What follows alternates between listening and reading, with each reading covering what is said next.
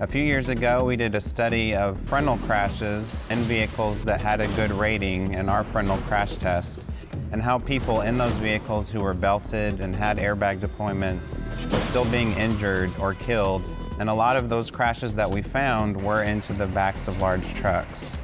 We wanted to look more closely at those and see what could be done to try and make those crashes more survivable. And there is a federal regulation for the guards that have to be put on the rears of large trailers, but it turns out that regulation is not working well to prevent underride crashes. As we thought about ways that we might be able to improve the situation, we thought that it would make sense to compare how different designs do in the exact same crash conditions. So we took trailers from the 8 largest manufacturers by sales volume in the US, and we tested each of those trailers in 3 different conditions, all at 35 miles an hour. By doing this, we're able to show that some guards already perform much better than others. We've conducted all of these trailer underride tests with the same passenger vehicle. It's a 2010 Chevy Malibu, and we chose it just because it is a typical mid-size sedan and because it's a good performer in frontal crash tests at this speed. What we really wanted to highlight is that it's the trailer design that needs to be improved and changed, not the passenger vehicle design. I'm Sean O'Malley, Senior Test Coordinator at the Insurance Institute for Highway Safety. For this test, we've purchased 8 brand new semi-trailers. We will first put it in position in the crash hall, take measurements of each component of the back of the trailer, the frame rails, underride guard, the door opening. Then we will load the trailer with 38,000 pounds of concrete blocks. We've tested them at a full width where a car hits the center of the trailer at 35 miles an hour. We then tested 50% overlap where only half of the car hits the trailer, and then again we ran it at 30% overlap. Post-crash, we will measure the trailer again. With these measurements, we determine how far things have bent and moved. After this test, we will remove the car from the trailer and place it in a photo studio. In the studio, we will do a detailed analysis to determine dummy contact points inside the vehicle before we measure the door and window openings to determine how far the trailer intruded into the vehicle. Manufacturers have been really receptive, by and large, to the testing that we've been doing. Most of them have never been able to see how their guards would perform in a crash test. What we're hoping is that as they get their results and go back and compare how they've done relative to their competitors, that they might be able to make improvements just on their own initiative. But in the long run, there's a chance that the regulation could even be rewritten to require a lot of these improvements.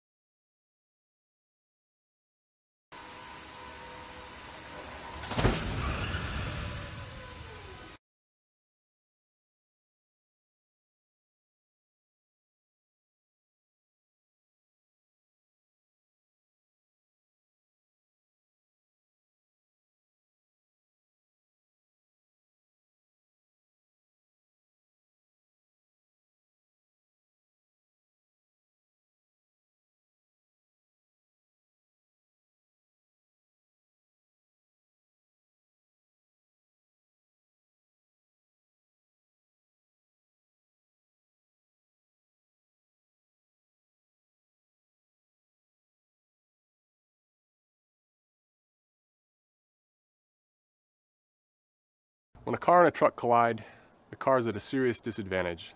One particularly devastating type of crash is when the car slides underneath the back of a heavy trailer. The Institute tested trailers to see how well their guards prevented underride in a 35-mile-an-hour crash to the back. There were trailers from 8 different manufacturers who together make up 80% of the heavy truck trailer market. Each trailer was tested up to 3 times. There's a full overlap crash test, a 50% overlap crash test, and a narrow overlap crash test.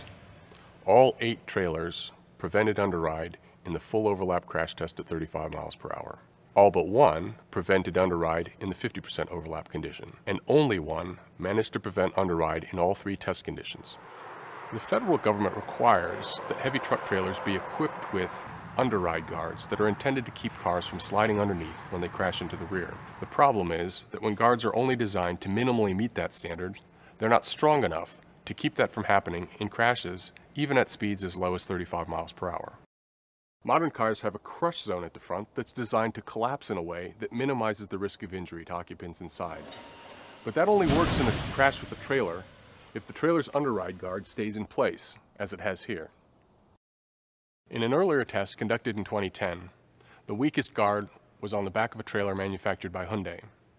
We crashed this Chevrolet Malibu into the center of the guard at 35 miles per hour, and the guard was just pushed out of the way because the bolts holding it to the trailer broke. Had people been riding inside, they would have been killed. The redesigned Hyundai Guard worked much better. In the same 35-mile-an-hour crash, it held up, allowing the built-in crash protection of the Chevrolet Malibu to do its job. People riding inside would have been able to walk away without any serious injuries. Only one trailer prevented underride in all 3 of our tests, including the narrow overlap. That trailer was manufactured by Manic, who sell Trailmobile brand in the United States. Most trailers have the vertical supports for the underride guards close to the center of the trailer. The Manic engineers tried something different. They moved the vertical supports outboard, which makes the ends of the guard stronger. All of the trailers in this series of tests had guards that met a Canadian standard, even though the Canadian standard requires that guards be stronger than they're required in the United States. Our research shows that cars are still vulnerable to underride when they hit the outer end of the bar. Outside the main vertical support, there isn't enough additional support to keep the bar from bending forward, allowing the car to slide under in a devastating way. Designing underride guards to the Canadian standards is a good first step, but Manic engineers show it's possible to go much further.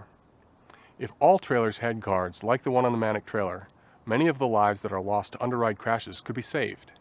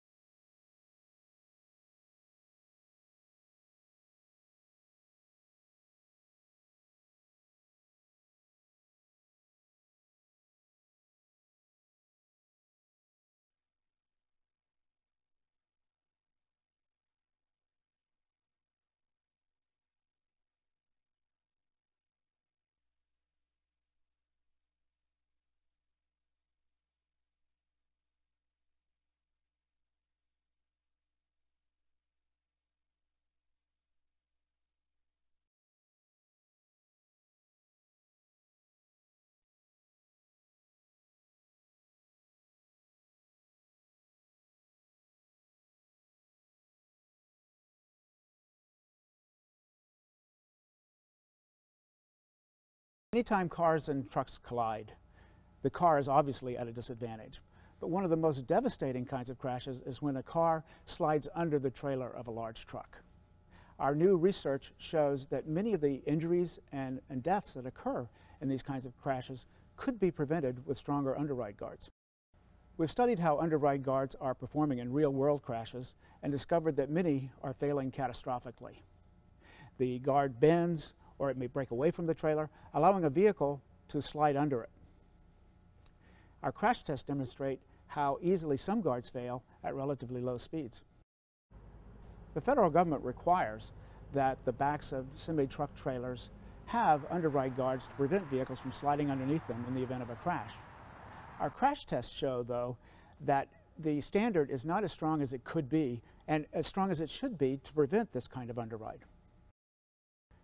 Cars' front end structures are designed to crush in a way to minimize injuries to occupants in serious frontal crashes.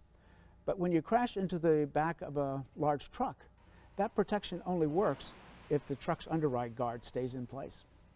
The Chevrolet Malibu is a top safety pick. And this is a Malibu after a 40-mile-per-hour crash with another car. The front end structure has absorbed the crash energy from that, and you can see there's lots of survival space in the occupant compartment. This is a Malibu after it struck the rear end of a trailer with a weak underride guard at only 35 miles an hour. This front structure never got a chance to do its work. Instead, the trailer just pushed back, peeled the hood back, put it into the laps of the dummies, and real people could have been decapitated in a crash like this. The Wabash trailer had the strongest underride guard in this series. Its guard meets a tougher Canadian standard. This Wabash trailer prevented underride when the Malibu struck it in the center where the guard is stronger. But it was a very different story when the Malibu crashed into only the outer end of the guard. The guard isn't strong enough there, and it allowed the Malibu to slide under the trailer, and the trailer ends up back in the occupant compartment. Cars are much more crash-worthy than they used to be, but the federal standard for underride guards hasn't kept pace.